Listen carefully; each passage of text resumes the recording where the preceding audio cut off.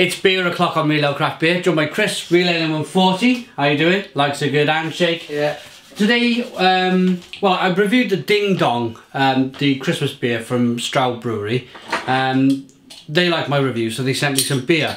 Chris has just tried the other bottle of Ding Dong, and yeah, it's good. That's a tidy beer, yeah. It's a good Christmas beer. It's one of the nicer Christmas beers I've had, actually, and I'll put it above some of the other standard classics. And what's the Badger one? Badger Christmas Ale or whatever it is. Yeah. It's great, yeah, it's fine, but actually the Stroud one I think was better. The Ding Dong, we just had it about half an hour ago. But a bit more nuanced. Yeah, but I tell you what I have noticed about this brewery is their beers, the ABVs are quite high. Yeah. They're all like 6.9, 7%. They make them strong in Gloucester. They're good. Good old farm boys though. They all used to drink in Perry at like 9%. With like the rat's foreskin in it and stuff like that. Yeah, that's how it works down there. Awesome. Chris is a Bristolian, so he kind of knows all about these different things. So we have a bottle of Gegarang Village Sumatran Coffee Ale at 6.9% ABV.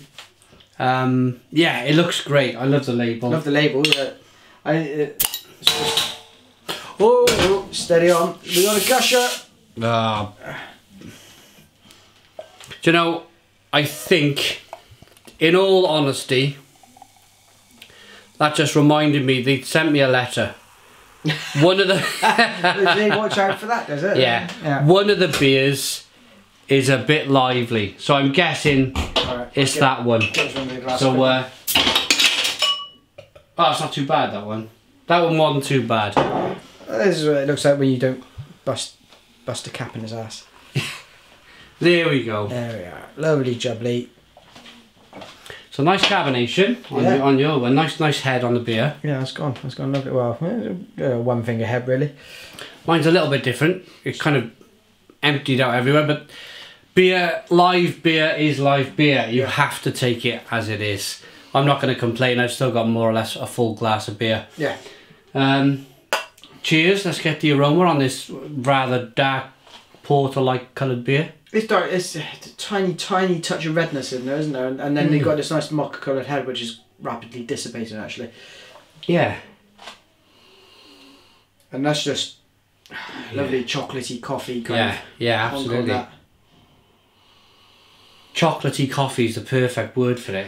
It is. It's like smelling Starbucks. Yeah, I suppose when trying more precise. When I say chocolate, I don't mean like a Yorkie or you know, bar of Dairy Milk or whatever. This is your top end kind of fancy stuff that you get from Waitrose that has Cornish sea salt and lime in it or whatever. This is good quality chocolate and good quality coffee. You were not talking Nescafe here.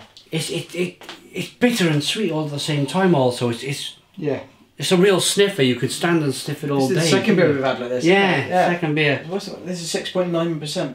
So I organic and vegan as well. So no meat in it. Amazing. Great. What a time to be alive. Let's dive in. Cheers.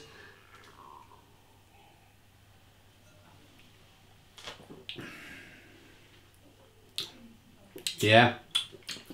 Very coffee-ish. Lovely, isn't it? Really good. Yeah. Yeah. I'm just taking that in. This carbonate, it's a difficult one because it's got a nice medium mouthfeel. It's nicely carbonated. You get the roasted malt. Yeah. You do get that roasted malt in there. Maybe a tiny touch of kind of black malt in there. Just on the edges. I may be wrong, but there's that burntness. Yeah, absolutely. Right at the back of it, you know. Yeah, I'm definitely picking up the roasted malt in it, and then the coffee is like giving it a kick of the backside. It's saying, "Go on, roasted malt, have a bit more." Yeah, and just continue that. Rah like that into your mouth. It's more of a bitterness from the coffee and a bitterness from that roasted malt rather than a bitterness from the hop. I think. Which is what you're used to. It's a big malty Gloucestershire brew, isn't it? Where are these guys based in Gloucestershire? It's Stroud, isn't it? What are they saying there? Like from the Beanberry Coffee Company from the Indonesian islands. Well, it's maybe a collaboration then with But it's not one of those things where they've like got the coffee shoved through a weasel and then the weasel's crapped it out and then they turn it into coffee. No, this is the standard stuff. Yeah, don't get worried. I should have read the label before we started this.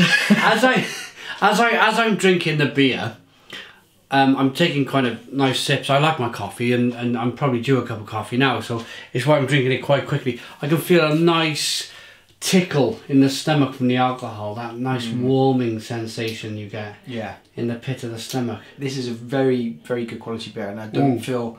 You could probably... No, you wouldn't drink it all day long, but I think you could drink it and not really feel too much of the after effects. Yeah, absolutely. Yeah, it doesn't feel like I'm going to get my ass kicked by this beer. Yeah. And actually, the flavour profile gives you enough of a warning that you go, yeah, I'll drink this steadily because I know that it's higher up on the ABV. Not that there's an alcohol burn, but this is a beer that's telling you respect it. And actually, with the flavour profile, it's saying, take me slowly. Yeah, absolutely. Just take your time. Yeah. There's no need to rush. Warm me up first. Ease it in like a gentleman. Yeah. Now I gotta ask a question. We just talked about Seba in the last review. We just did the North Wales Brewery beer. Surely these guys would come under Wales and West. I thought in the Seba competition. I'm surprised I've not seen the Stroud Brewery in Ludlow. Admittedly, I've not been for about 3 years now. I seem to land in Poland that time of year. But Chris has been, and have you... I think we may have seen them, but I don't think I've had anything this sophisticated from them before. I think they've probably been sort of more kind of solid ales. Yeah. And I don't... Maybe there's a new brewer there. You tell me, Stroud Brewery. You know, they might have fallen in the southwest region of Seba. But as somebody new come in, you know, somebody a bit fancy, a bit clever, you know, and changed up the game. It's a beer, as Chris mentioned. It's 6.9% ABV. This is not a sessionable beer. You're not gonna sit at the bar and drink 4 pints of this with a newspaper. No. It's a beer that you'd drink one of maybe at the end of the night, and then either have one more beer after that, or say, right, I've had enough, I'm going home. Yeah, the wife's going to be furious now. Yeah. So whatever. Yeah, exactly. That it seems to be one of them beers, which is good in its own way, because it stops you going to the top shops, ordering a whiskey or something else. Have a strong ale instead. But yeah, and that's a great idea. Just don't feel you need to like get blasted. I'm sure certainly never drink Scotch or anything with anything other than water. But actually, a good quality ale can be the thing that sees you off out into the night. It'll warm you up. Exactly. It'll see you right. Yeah. And actually, you're not going to get hammered off a little dinky little bit of fluid like that. You can have this, and actually, you know, the same works for at home. You could make this last for an hour. Easily. Sat in front of the telly. It's a nice relaxing beer.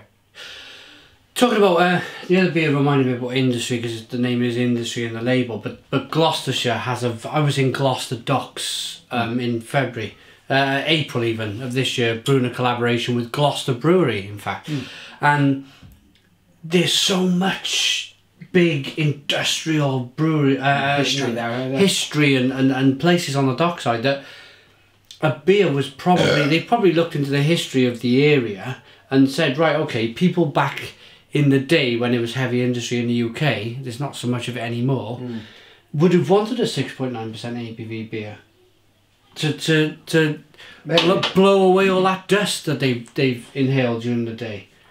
Maybe, I mean, the odds are they probably would have wanted a 3.5% beer so they could sip 6 to pints of it to get rid of all the coal dust from their lungs. Yeah, yeah. You know, ignoring basic human physiology. I know drinking doesn't get stuff out of your lungs.